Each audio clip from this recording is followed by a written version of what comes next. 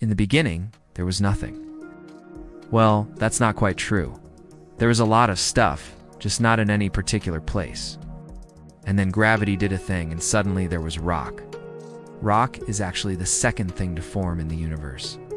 The first thing to form was the background radiation after the Big Bang.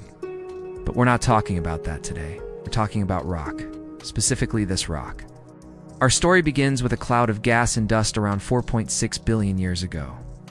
This was a very special moment in the history of the universe, because up until this point, everything had been in a primordial soup.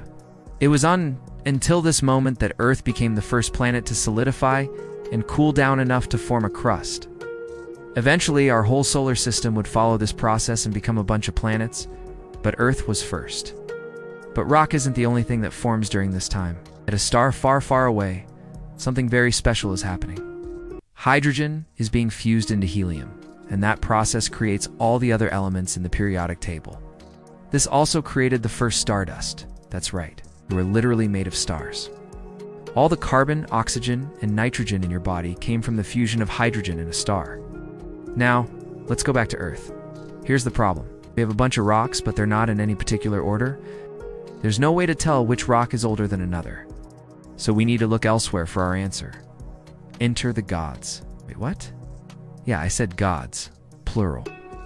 The ancient Greeks believed that the Earth was formed when Gaia, the personification of the Earth, gave birth to Uranus, the sky. Together, they would rule over the universe as the first deities. But they weren't the only ones. In fact, every god or goddess that you've ever heard of is actually an ancient ruler of a celestial body. For example, Odin was the ruler of the constellation of Orion. All the constellations you see in the night sky are actually ancient gods that fell from grace and were banished to the sky. This is all well and good, but it doesn't really answer our question, does it? Well, if you look carefully at the night sky, you can see that some of the stars aren't twinkling.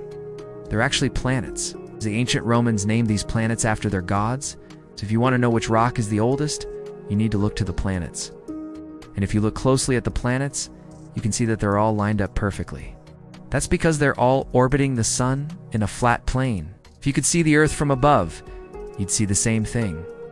All the planets in the solar system are lined up in a flat plane, and the Earth is one of them. This means that the Earth must be as old as the solar system itself, which is approximately 4.6 billion years old. So next time someone asks you how old the Earth is, you can impress them with your knowledge.